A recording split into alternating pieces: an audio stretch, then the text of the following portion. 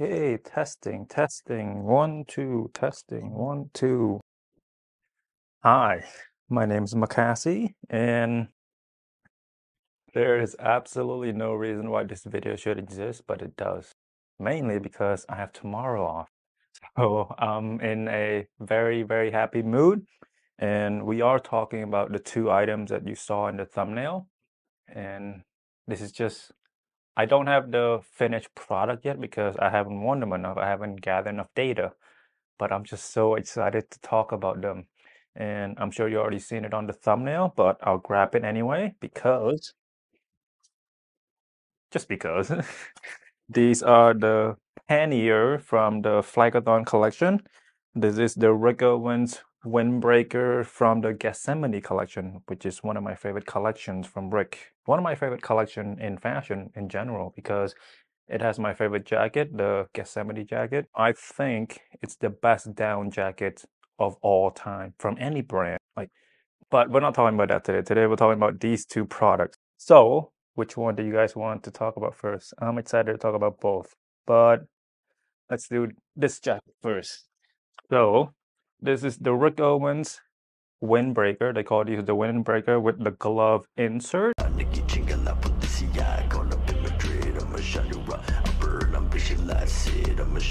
Let's put it on and see how it looks.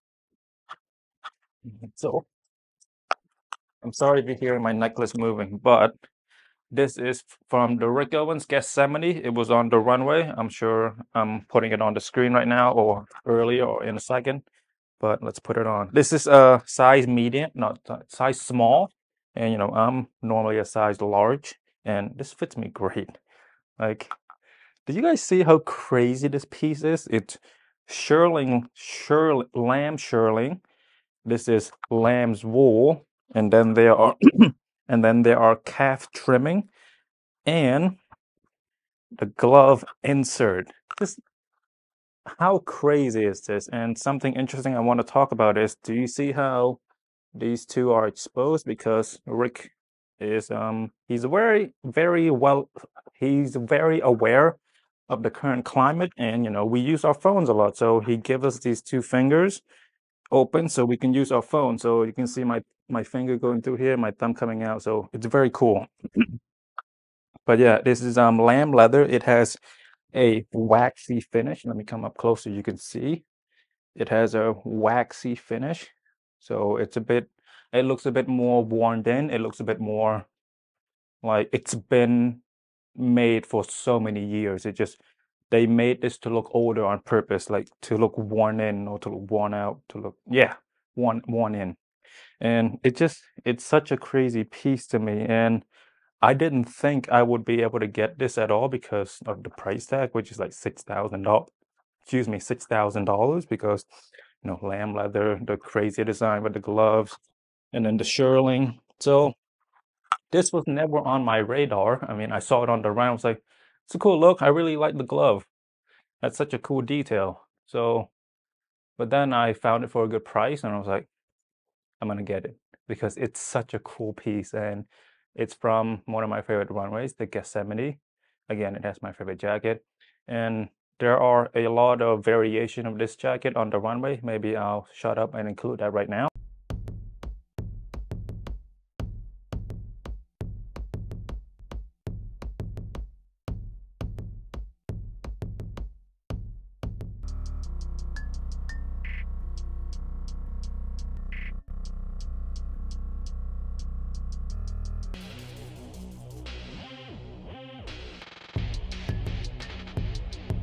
But yeah, this piece is such a crazy piece, and something that you don't know is that this is my first shirling piece. I have had fake shirling, which is called Sherpa. For example, this jacket right here. This is from the Uniqlo and Engineered Garment collab. So this is fleece. This is Sherpa or fake shirling. It's shirling to look like it's fleece or Sherpa to look like the real deal shirling. So this is fake. This is real. And It's the fleece is supposed to mimic, or supposed to, yeah, to mimic and kind of mislead the consumer as to, because they also, a lot of stores, a lot of designers, they say like it's a shearling coat, but then when you read the description, it's 100% polyester. And I am in the middle of gathering data for this video that I'm doing about this coat, and I have a lot to talk about with regard to shearling. So I will go super, super in depth. But today I'm just so happy to have these two pieces in my closet. I just want to show it off because this piece is such a fun piece to own. Like, I'm excited to wear this, but not, I can only wear this for like a week or two more, but there are clothes in my closet that I'm excited to be seen in public, or to wear them up, just because it's so fun, because like the glove detail, the exposed armhole that you can close, it's a lot of cool detail. So I look forward to wearing this. Whereas, one second. Whereas my Homme Plissé, I'm not that excited to be like, I don't say like, damn, I can't wait to wear my Homme Plissé tomorrow. I'm not like that anymore, or at all. Never. Yeah, I've never been like, I can't wait to wear my Homme Plissé. Oh my God, I'm so excited. This is just like a cozy piece that I wear because it's just so easy to put on and off, and they're so comfortable, and they work really well against the heat because it's so breathable. But with this piece right here and the pants I got today, I look forward to wearing them because they're so fun. I don't have a script. I don't, my computer's in here, my phone's over there, but it's just, I think I wrote something down, so maybe I need to recheck my phone. I have something, but there's no internal pockets, which is what Rix is kind of known for, but it has two exterior pockets. That is not my favorite. I'll get into that later, but yeah, what else? So yeah, so a couple of versions. Sizing. So I got this in the size small, and I was fairly secure in my choice because when I saw the fit, hang on, let me zip it up and then you can see. When I saw it on the model, it looks like this. So this was a clear indication that I can get away with a small. The model photo looks like this. So do you see how the chest area and the shoulders are fairly wide? So the only concern I had left before I got this piece was the armhole, because Rick is kind of known for his tight or upper or higher armhole, which my Klaus jacket have. But when I saw how wide this was, I was like, yep, I can definitely fit it. So this is a size small. Ideally, I would like this to be a size large, but it is a crop piece, which I like. So the sleeves are much longer than the body, which is great. But oh, okay, sure, it's not super. Shearling.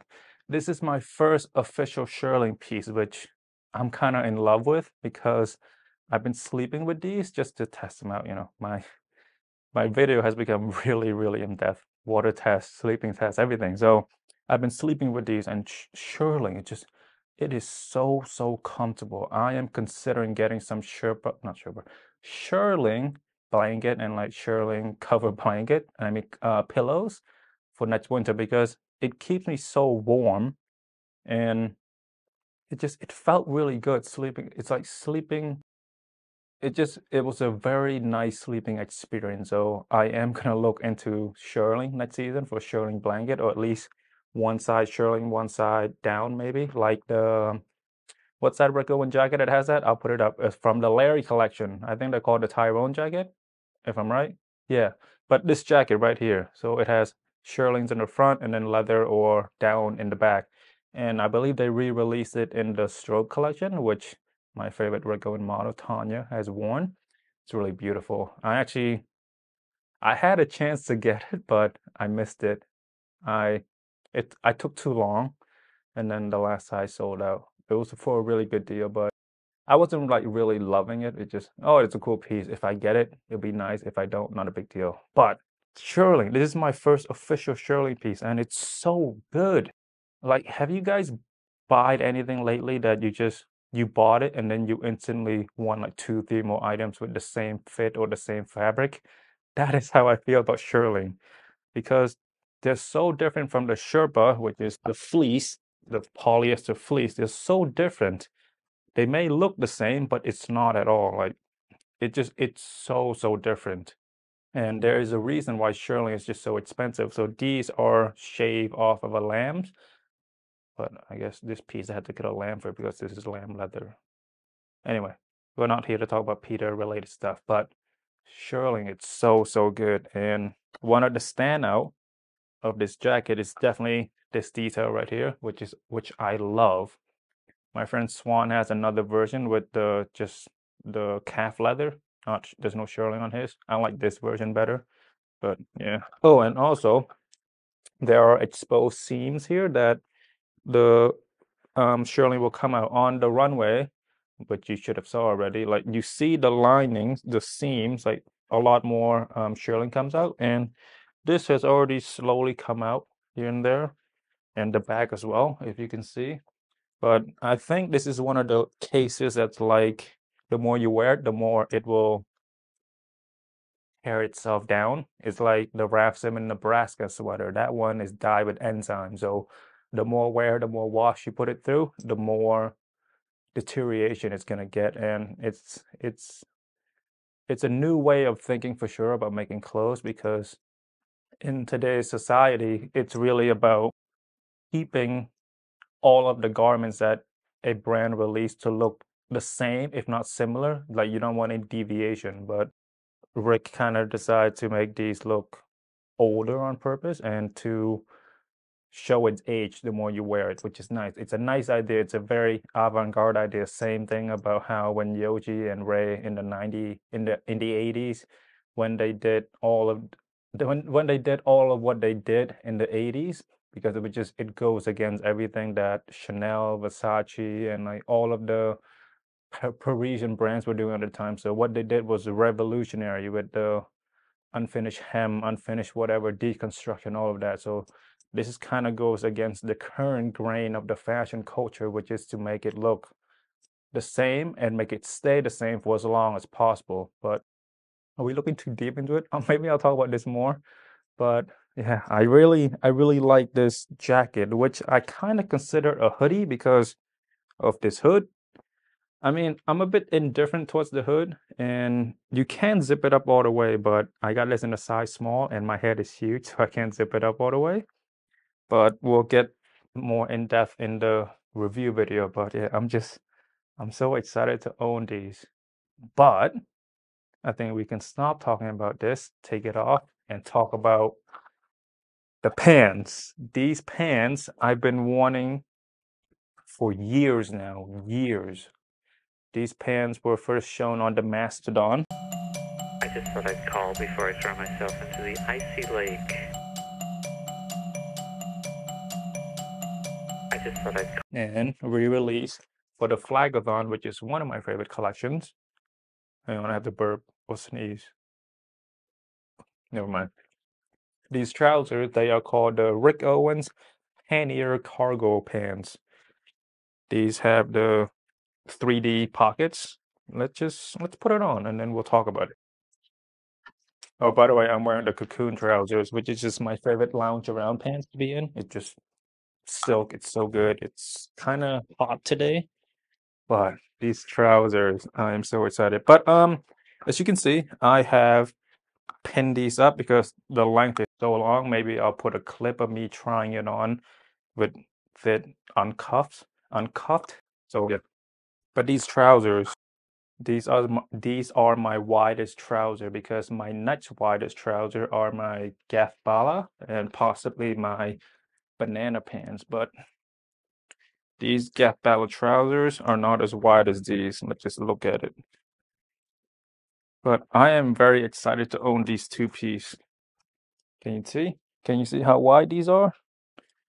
And put this down here so you don't see it in the frame. But yeah, the Gap Ballad trousers, which is one of my favorite for sure. But these trousers I've been after for years. My friend has them, and every time I see them wear, I'm like, I'm so jealous. They look so good. And normally I'm not a cargo person, but the 3D pockets, it's such a cool detail. Wait, let's put it on. Enough talking. Let's put it on.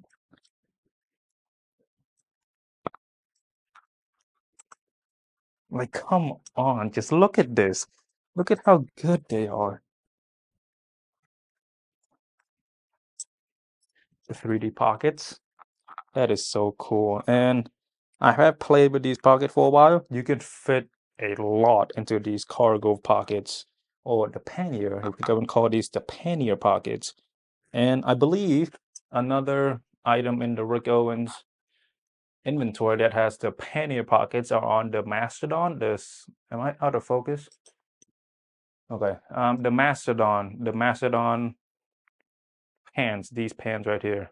But it just these pannier pockets look so much better on the wide cargo than the skinny silhouette. I'm just not a fan.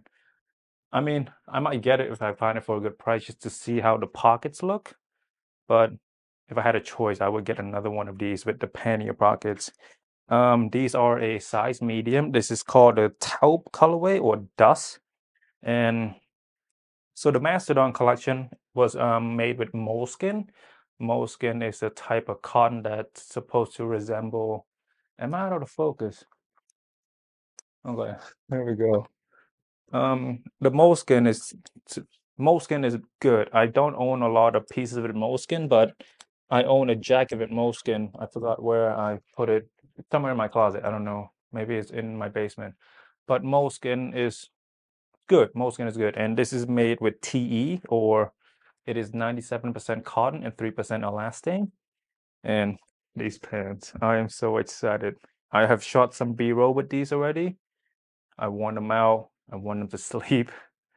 It's really, really good. And you know how when you wanted something for years, you built it up in your head, all of these expectations you're having, and most of the time, it never reaches the it never reaches the expectation that you have set because there's this quote that I like. It's called "Happiness is reality minus expectations."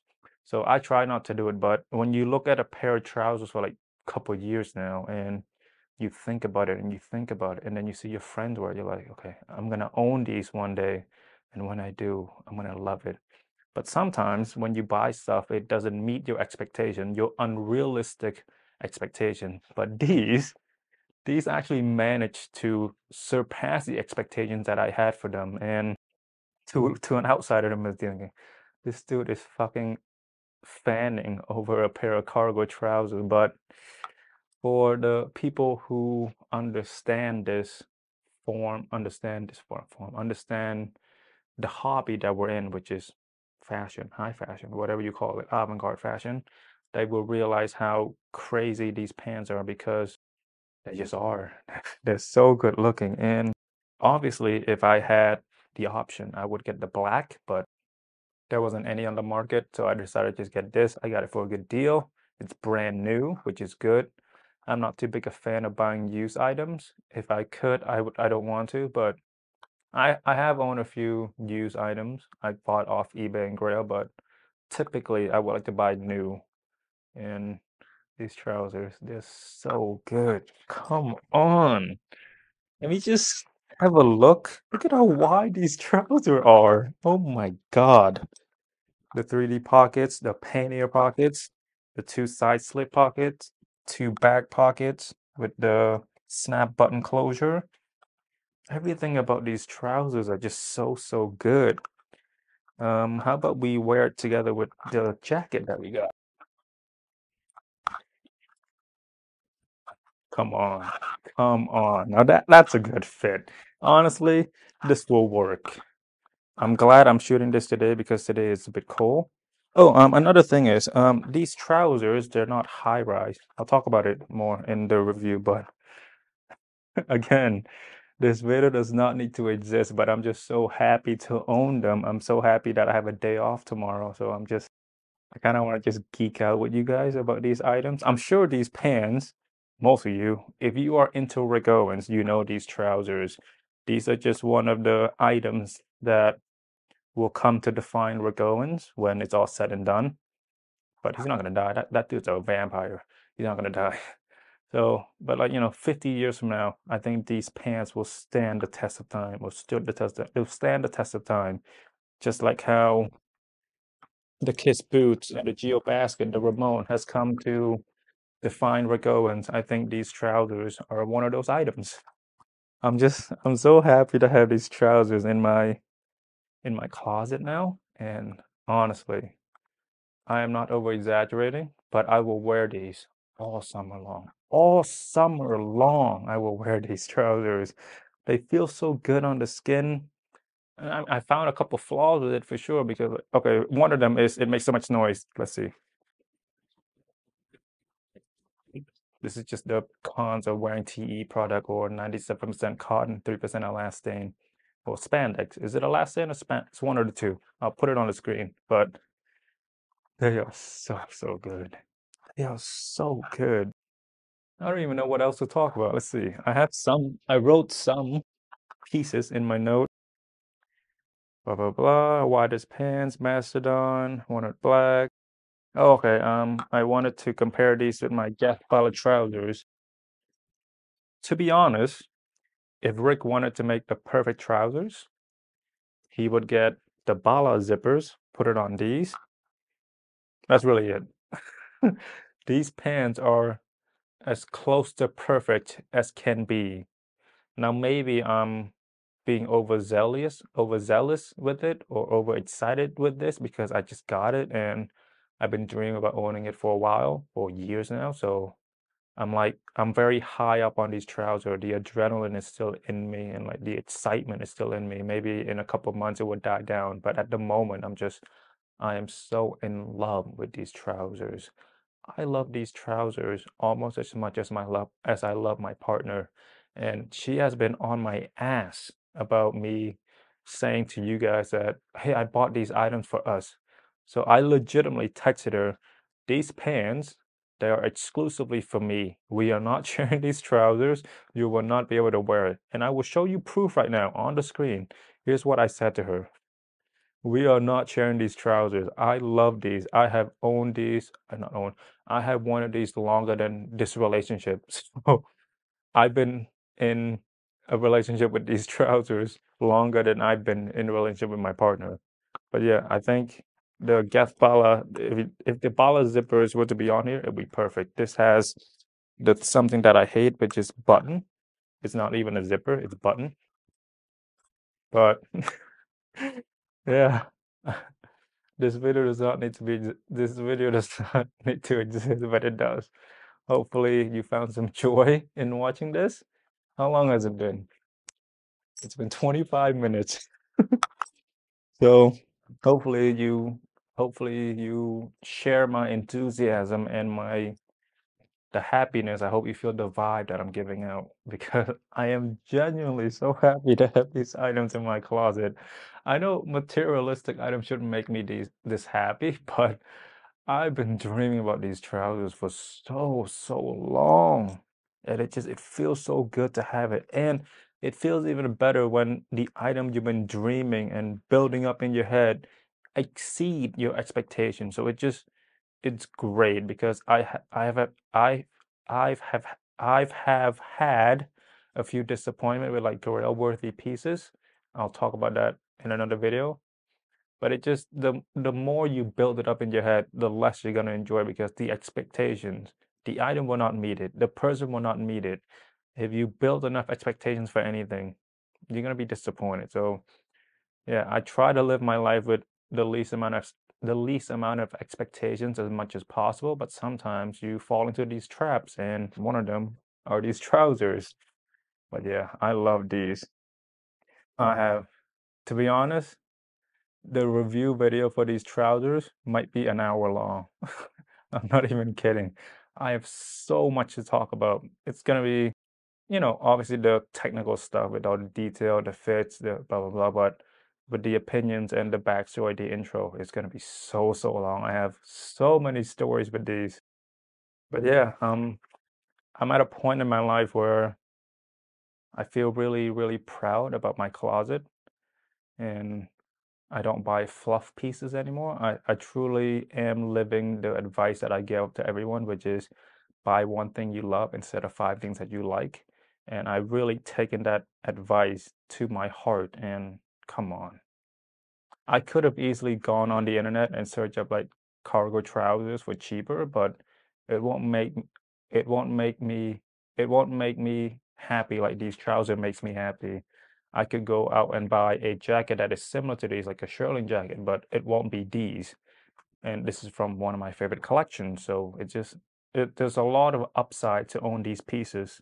And I am putting this up for sale for now because it's going to be summer soon and I can't wear it. So I am a bit disappointed. But, if I can make a few bucks out of it, why not? I'll talk more about. I know reselling is kind of frowned upon, but whatever. Can't please everybody. Anyway, yeah. I'm very happy that I didn't settle and that I got these trousers instead of getting like, you know, an imitation of these trousers, which a lot exists. A lot exists of these imitations or replica, but these people, if I call their product replica, they're gonna get really sad. So let's call them imitations. But it's like eating imitation crabs and real crabs. To to a casual, it might taste the same, but to an enthusiast, people will know what real crab meat tastes like and what imitation crab tastes like. Similar as to when you see cargo trousers that aren't these, you know that the imitations were inspired by these trousers. But yeah, I'm very happy. I hope I pass on that joyfulness a bit to you while watching this video. I don't know. I hope you get something out of it. You've been spending about 30 minutes with me now. I hope you get something out of it. But yeah, my name is Makasy. Oh, I don't want to keep you guys for too long, but this shirt, the Bodhi shirt, and these trousers all summer long. All summer long. These items, I'm so happy to have them in my closet. It's such a cool piece. These trousers, this shirt, howdy friends, and then my closet. I'm I'm very happy with my life, and I guess we'll talk a bit more, but life hasn't gotten better or gotten worse. I think it just my attitude towards life has improved. So I've learned to block out all the unnecessary noise, all the unnecessary stress, and I've really honed in on what makes my life good, what makes my life fun, what makes my life enjoyable, what makes my life worth living. So my approach to being alive has gotten better. So I'm appreciating the life that I've had more than ever because I've changed my approach. So yeah, I'm very happy. I hope you are as well. I know life can be tough sometimes, but there's a story that I made a video called A Chinese Farmer. Once upon a time, there was a Chinese farmer whose horse ran away, and all the neighbors came around to commiserate that evening. So sorry to hear your horse has run away. That's too bad. And he said, maybe. The next day, the horse came back, bringing 7 wild horses with it. And everybody came around in the evening and said, oh, isn't that lucky? What a great turn of events. You've now got 8 horses. And he said, maybe. The next day, his son tried to break one of these horses and ride it, and was thrown and broke his leg. And they all said, oh dear, that's too bad. And he said, maybe. The following day, the conscription officers came around to recruit, to force people into the army, and they rejected his son because he had a broken leg. And all the people came around and said, isn't that great? And he said, maybe. You see, that is the attitude of not thinking of things in terms of gain or loss, advantage or disadvantage, because you don't really know. You never really know whether something is fortune or misfortune. It's a great story. It has changed my perspective on life a little bit. So maybe it's good, maybe it's bad. You don't know yet. You don't know the end. Maybe what you can't get, what you can't have, maybe it's setting you up for something better, something bigger. My name is Makasy. I will talk to you later about these trousers. Bye-bye.